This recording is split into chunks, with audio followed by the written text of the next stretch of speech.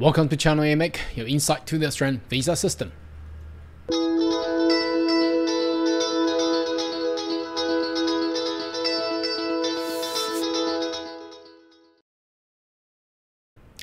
Good day everyone, my name is Carl Young, your online YouTube visa consultant. Are you interested about migrating to Australia? Why don't you consider to subscribe to my channel and turn on a little bell on the side so once we have all the updates and news, you'll be the first one of getting all the insight. Now today we and everyone is expecting a newly sworn in ministers for the new government of Australia. Obviously the election took on the 21st of May and there's a big change of the government of Australia. Hopefully it will bring a lot of hopes, and I believe from all my predictions there will be certainly a lot of hope and new policies in order to increase the number of migrants in Australia and the intakes for the coming future. Why? Because the economy is the problem. The post-pandemic era, there's so much challenges around the world and globally, and plus inflation and all the rises of goods and services over costs. So immigration policies will be really vital. Despite of the Prime Minister Anthony Albanese did not put the Minister for Immigration as the front in the center of the policy procedure, but I believe it will still be a key driven area towards all the issues that connecting the entirely national entirely of Australia. So in this video we would like to have a look who is gonna be the new Minister for Immigration and how that will affect you. And at the end of this video I'll also give a little hints of what's coming what's happening, so stay tuned out to the end. So let's have a look. So the newly sworn in Minister of Immigration will be Andrew Giles. I was gonna pronounce Giles, but it's actually Giles, the new Australian Immigration and Citizenship Minister. I assume that there will be a change perhaps in the departmental's name, because every time a new government comes in they always change the immigration's name. So it used to be Department of Immigration and become Department of Immigration and Citizenship, and become Department of Immigration, Citizenship and Multicultural, and also it become Department of Border Protection, and it become Department of Home Affairs. It's too many names. So over about 20 years of my practices in immigration law, but anyway, whatever the name it is, that's gonna be immigration. Okay, so dealing with the visas and migrations. So Andrew, yes, the new Albanese cabinet, which include 10 women, will be sworn in on Wednesday morning, which is gonna be, I think they just got that done a couple minutes ago. Let's have a look of Andrew Giles' profile, and we'll see how that will fit and how that will affect us. Australian Prime Minister Anthony Albanese has unveiled his cabinet after his Labor Party claimed 77 seats. That's going to be a majority, so which is good. That means the government will be stable. They will not fully rely on the crossbenchers or the opposition parties to legislate whatever the law that they're looking for. So a major change that we are expecting for the upcoming 3 years in compared to the previous former government. So this is an exciting team with the talents. This is the largest number of women, so which is good. That means it's you see, Labor government is always more towards gender equality, and also the promoting multiculturalism.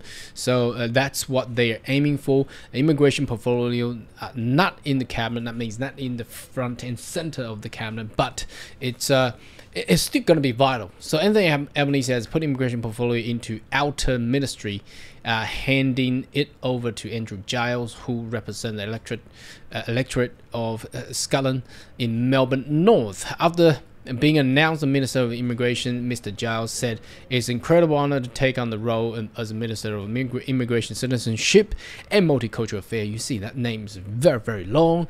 And that was the previous name they had while Labour was in position of a government. I don't know, back in at least 9 years ago. I forgot when. Anyway, that was the name back then. In Albanese's Labour government, there is so much work to be done, of course, because it's a mess now. There's so many backlogs, so many delays.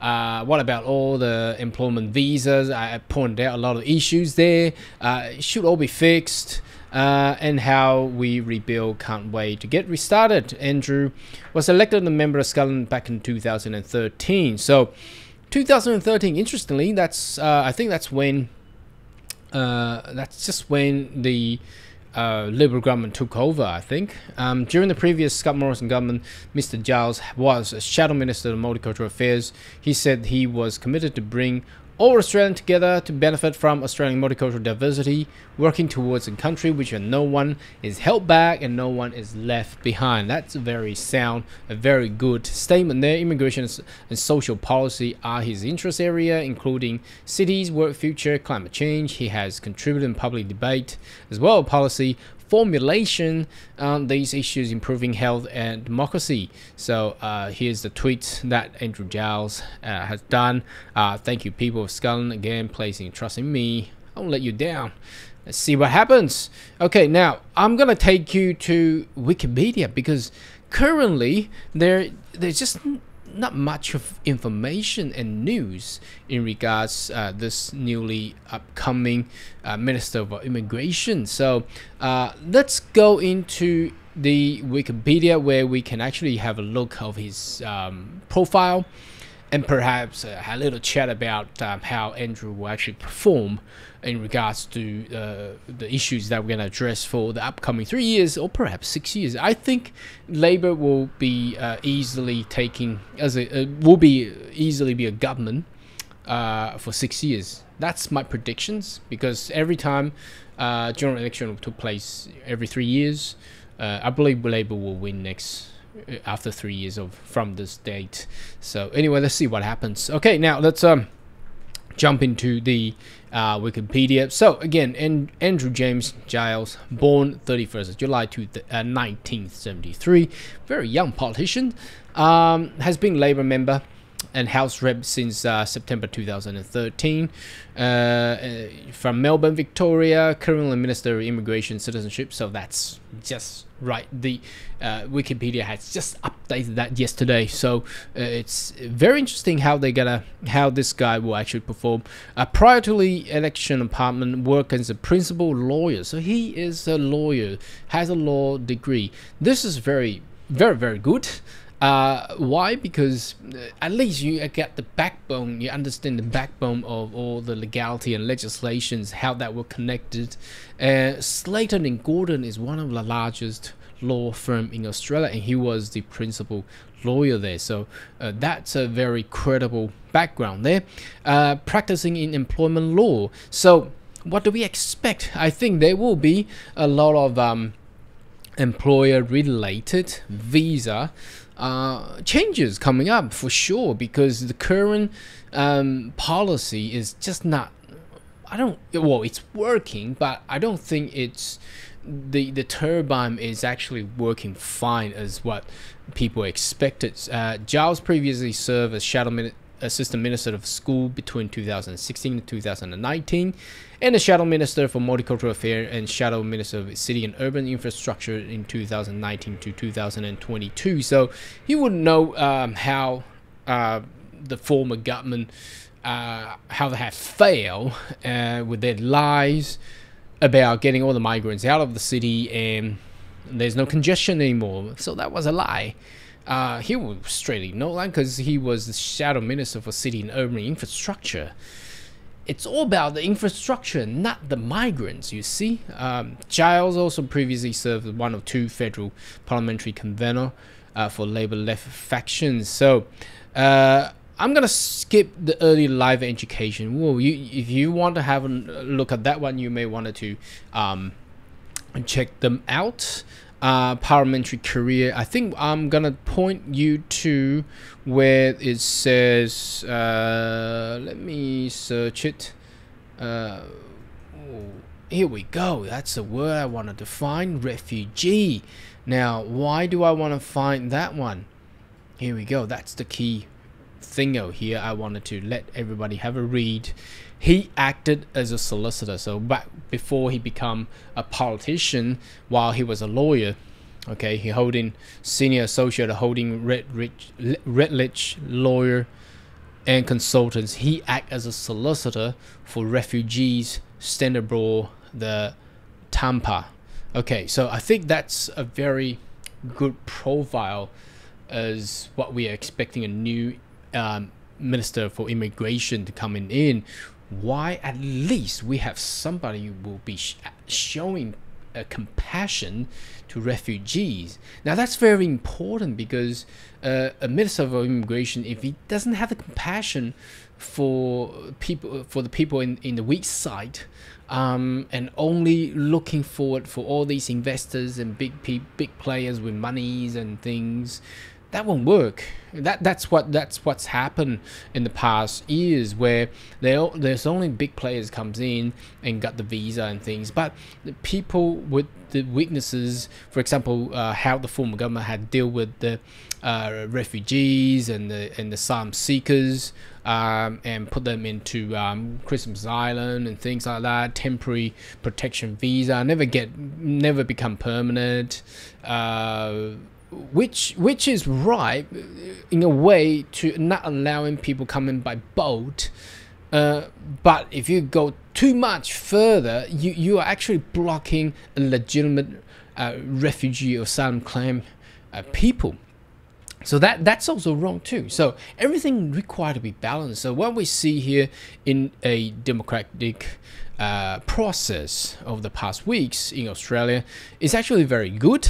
So the change of government, I'm pretty welcome on this one, because the former government has been there for 9 years, and they have perhaps pushing too far.